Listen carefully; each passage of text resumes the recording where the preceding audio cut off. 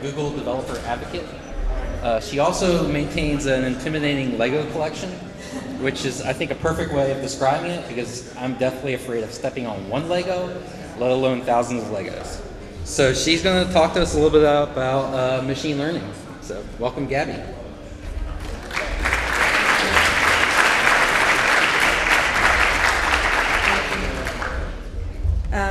Good afternoon. I think it's afternoon, so good afternoon. I'm going to give you a spoiler. I'm not going to talk about machine learning per se because I don't know machine learning. I'm a developer. What I know is APIs. So what I'm going to show you and teach you here is how to use machine learning APIs for you to use in your own applications without having to know machine learning. So that's the point of my talk, and I hope you like it. So let's start. So what is machine learning? It's about solving problems without specific rules. It's able to learn by the example and set up new answers based on the example that you just gave to them. And I have a colleague that says machine learning is just a thing labeler, essentially. And the truth is it's kind of like that. And if you can label anything, you can process that data and then create predictions and that kind of stuff. So I want to do an exercise with you first. How would you identify the following images that I have here? I have an apple and I have an orange. So tell me, how will you differentiate one thing from another? Color? Shape, okay. So someone said color. And if you have this, how do you differentiate that? Just by shape, right? I could create a script before when it was red and orange that could count how many pixels red I have, how many pixels orange I have, and then based on the ratio, say it's an apple, it's an orange, but like if I have a green apple, there's just go out of the blue. So this doesn't work.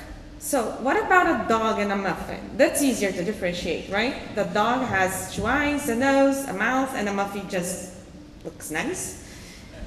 But what if you have this? Is that a dog or a muffin? That's a bit difficult. And this. It's a moth, or I don't know the breed, but like this one here, it's my favorite. So machine learning comes to solve this kind of problems, to help you identify this kind of differences without having to have a human eye to look at it. So it's loosely based on how the human brain works. It's to solve the problems without knowing specifically setting up ifs to know the answer for it, or trying every possibility to know the answer for it, and enable systems that improve over time. So when you have a prediction on machine learning, you have a confidence level of that prediction is true or not, and I'm going to show you later. So at Google we have 5 machine learning APIs. That's for vision. The vision one's for processing images. The Cloud Video Intelligence processing video, gives you timestamps on the video, what was said, and that kind of stuff. Cloud Speech is similar to the video, but it can do live also. And Cloud Translation also, it does about 1,000 pairs of different languages to translate. And Cloud Natural Language that helps you identify sentiment analysis, for instance, on a given sentence that you give it. So the Cloud Vision API, that's the first one that I want to talk. I want to talk about 3. It's for detecting images that are complex. It's just with a REST API request, and you can do label and web detection would be saying, hey, this is an elephant, this is gray, and that's going to give you the tags around the image. To get the text out of an image using OCR, to detect logos that you have. If there is a popular logo that you have around, it's going to detect and say, hey, there is a logo here. Landmarks also detect for you. You take a picture of a landmark and you can detect where it is. Crop hints is like what you do in Instagram. It gives you a hint of how to crop the image to be square. And the explicit content detection, because a lot of the content we get sometimes is from users and we don't know what they are doing. So instead of just showing, you can see, is this image safe? It's going to tell you it is or not with a confidence level. So I have a demonstration here of the Cloud Vision API. This first cell here, just ignore it. It's just to incorporated nicely, and I want your help here. I'm importing the Cloud Vision API, and then setting which file it is, setting up the file URL, and getting the image annotated and showing up the image in the end. So this is image, where it is. Okay, Golden Gate Bridge. So let's see. I'm executing, no. It's the 25th of April bridge in Lisbon, Portugal. It's similar, but it's not same. And you can do with another one too. Now you don't trust me anymore. But like, what is this?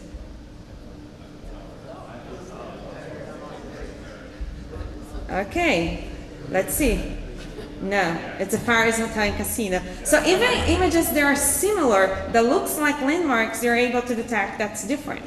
So you can also get different labels around the image. It says it's a landmark, it's a tower, tourism, because it's Las Vegas, so it's involved with tourism, and other tags. And here I'm getting a random image because we have this thing called web detection, and you can say, hey, I want to see visually similar images to the one that I just uploaded here. This is useful. If you're looking, you can have full match images too. If you're looking, let's say you took a picture and you want to see if someone in the web got your picture copied on their blog or something like that, you can look for copyright infringement with this to know if someone took the same picture as you and put on their content. So that's an use for that. This one is to get visually similar, not necessarily the same, and showing off here. So it's executing, go internet. And this is not the same image, but it's similar. You see it's the same monument, and I'm getting a random image. And if I get it again, it's another picture of the same thing. So it's able to detect not only that is a landmark, which landmark it is, and find similar images to it too. There's also a cool thing called AutoML that I'm going to talk in the end. And if there's time, I'm going to show you too. So the Google Cloud Vision, the code in the end is just this. It's 13 lines with comments, and with that you can put anywhere in your code to just figure out what you're being uploaded or if it is a safe image, for instance, or not. And in this case, getting a landmark. The next one, I'm sorry. If you use Giphy, you probably use Cloud Vision. You're don't realize it. And if you want to read a bit more, just look at their engineering blog. They have a blog post saying how to use Cloud Vision in production. So when you search by some tags there, you probably are using a Cloud Vision API to get that answer. Second one, the Google Cloud Translation. It translates over 120 languages now, and you can have 1,000 pairs or so more, as I said before, of comparison. And you can use to translate text from one language to a target language, or detect the language that's a text is from. Let's say you got a flyer, a post, and you don't know what is written and which language it is. So someone sends you an email, you don't know the language, you can use the Vision API to the translation API to detect which language is being said there. So one of the examples that we have, it's the Google Translate app, and you can just show an image and kind of combines the vision, getting the OCR, and translates whatever it's in there to another language, so you know. I have a little demonstration here. So this, I'm gonna just say something in Japanese, which I don't know how to pronunciate, I'm not gonna try. And I'm gonna target translate to English. And once I say, after instantiating the client here, once I say which is the text, or what is the target language, notice I didn't say it is Japanese at the beginning. It's gonna figure out that's from Japanese to English. And that's gonna be what it's written there. And you can translate to any language that you want. Just that, if it is possible, we have on the website there is a list of the languages that are possible to be translated. So you can use this to translate any text that you have, that user input that you got, and you can get it in different languages, especially if you're using a multi-language application. So this is the code with comments and the prints. It's about 18 lines, and that does the translation for you. So you don't have to go to the Google Translate itself to translate for you. You can just use the API. And my favorite one is the natural language. The natural language API helps you understand, with a simple request, things like extract entities, and entities here are not like entities on the web. It's like, oh, I went to a restaurant and ordered sushi, and it's gonna say that restaurant is a local and sushi it's a food, and that's a type of entity. And detect the sentiment on a sentence. And when I'm Brazilian, so when I was learning Portuguese, Portuguese is not an easy language. It had like this thick book on analysis, syntax analysis, and I could never get that thing figured out. And with this API, you can actually get, say, this is a verb, this is a conjunction, this is an adverb, and you can stop having to worry about that. And in the end, classify content, but there is a caveat. The classifying content API only works with English. It doesn't work with other languages. So first off, I have the sentiment API here. I just said I went to the restaurant and ordered sushi. The food was really good. Even though it was negative, the score, it's still on the neutral zone because I'm not saying anything bad about it. It's just a bit, see, it's a neutral. But the overall score of the whole document, it's positive, it's 0.3. And the magnitude says, like, it's from 0 to infinity. It tells you how much intention and sentiment is on that thing. So 0.9 is the whole overall magnitude of the document. The food was really good, I think because of the word good, it's 0.8, it's a bit higher. So as I say, syntax analysis, and analyzing that sentence that I just wrote before, we can see how the words depend on each other. So you see here that the root word is go, and that's the lemma, which means like it's like the main thing on a sentence. In this case is go and order. That's two things that you couldn't, if you remove from the sentence, it doesn't make any sense. And the food was really good, it's the B for that, and tells which word depends on each thing. So I would have totally cheated on my exams if I had that before. But that's available for you too. Content classification. As I said before, it's only in English, but notice here, I don't mention, it says it's baseball, and I said before, I always have a confidence level that says how much confident it is on the prediction. You don't see baseball mentioned on the news there. You just see some names of a team maybe, and a player, but he knows that that player, it's from a baseball team, and that hence this probably with 99% chance it's a baseball article. So that's part of it. I have a demonstration here to integrate the 3 APIs that I showed you before. So I'm gonna get the Google Cloud Vision API and gonna import an image from an article, translate it to English, detect and see what that article it's about. So if you know Portuguese, you may know what this is about. But if you don't know, you can figure it out. So I took a picture from a newspaper, and I have this article here. So I'm going to translate. Let me execute this first one. Okay. I'm going to not translate. I'm going to get the OCR of that image.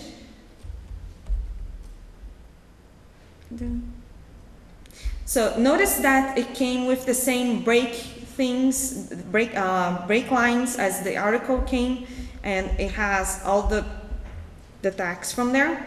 But when you translate, the break lines doesn't matter, because I'm going to tell you, it's not 100% accurate, but it's good enough just to be able to be used formally as a translation. So here it's a translation, and it does a translation even though the text was not well formatted, was able to do the translation.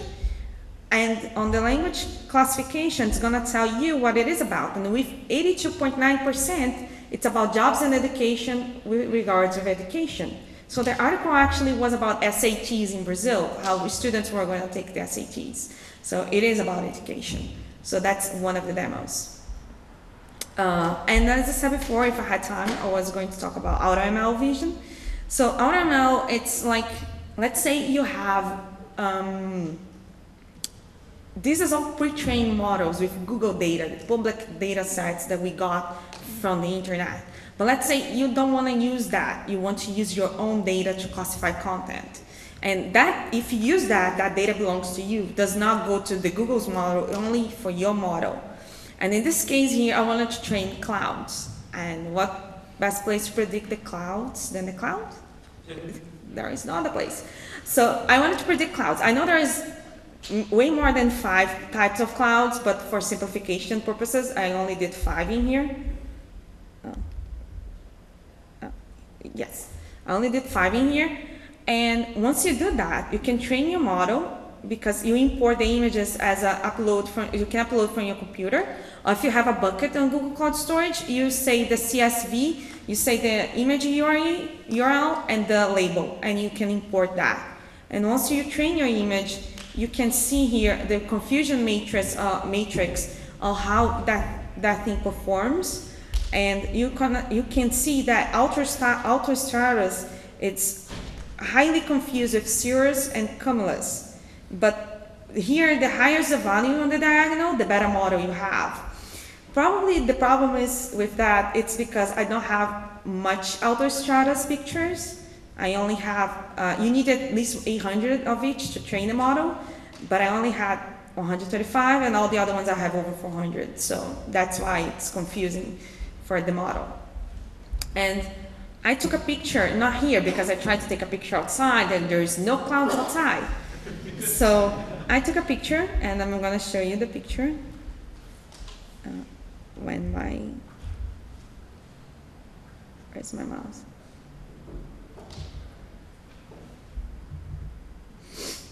So this is a picture in Florida, which was nice. And I'm going to try to predict what type of cloud that is. I'm not sure if the prediction is correct because I'm not a cloud specialist. I once was on a talk that my guy was specifically a meteorologist, and he's like, your prediction is wrong. I was like, I'm sorry. But let's try to predict it. And there is a thing called, you need to warm up the model. I hope the model is warmed up to predict. Yeah, it is. So this image was not on my collection. It's a picture that I took myself, and with 97.3%, you can see that's a cirrus type. And everything here is trying to sum to 1 in the end, but like you can have at most 1 as 100% confidence, but that's not always possible. So if a high confidence level, you can see that's a cirrus type of cloud. And with that, I'm going to go with questions, and that's it.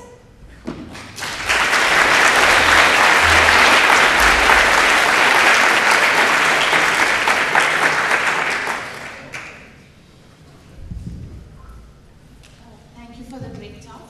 I have a question on the vision thing. So is it possible to take our own images, like, for example, a sign language images and train the using the API? Yes, so you use, interesting that you said sign language, because one of the examples we have, it's with sign languages, but one of the difficulties is because I don't remember which letter was like really complicated to make and was hard to get images. So we had this friend that, I'm not the developer advocate that usually does machine learning. I do as a side gig sometimes. But like, she was training the model, and everybody had to learn a bit of sign language to take pictures to her so she could train the model. So yes, you can do that. But you need to have data. That's the hardest part, you know. By data, you mean the signs itself? You need to train the model. To train the model, you need to have images and the label for sure, that you know for sure that's right. So you can train the model. So yes, it's possible without any code. Okay. Well, I have 2 questions.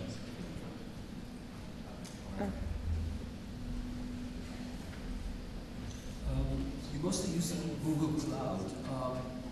Can you talk a few words about how easy it is to set up something like this? Because it's The example you're showing are very easy for the user who doesn't know much. How hard is the setup process?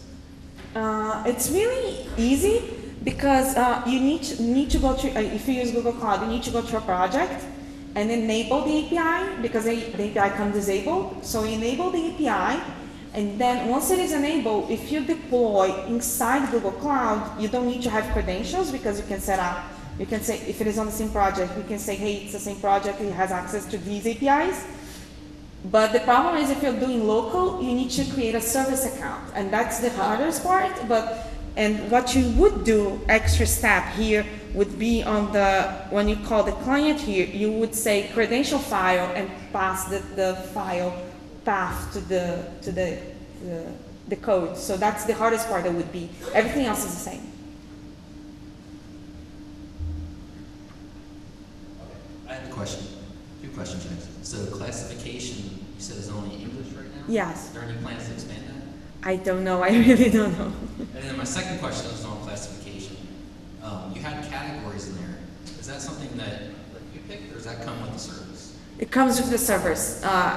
You can actually, there is AutoML for natural language too. So you can create, say, let's say you have tickets, support tickets, and you want to categorize which category it is, and you want to be able to predict that kind of for future tickets. So if you know the label that it is currently, you can train the model based on that, and you gave the category, not me. And in the end, have that predicting model for you, without code again. Any other questions? Well, thanks. Thank you.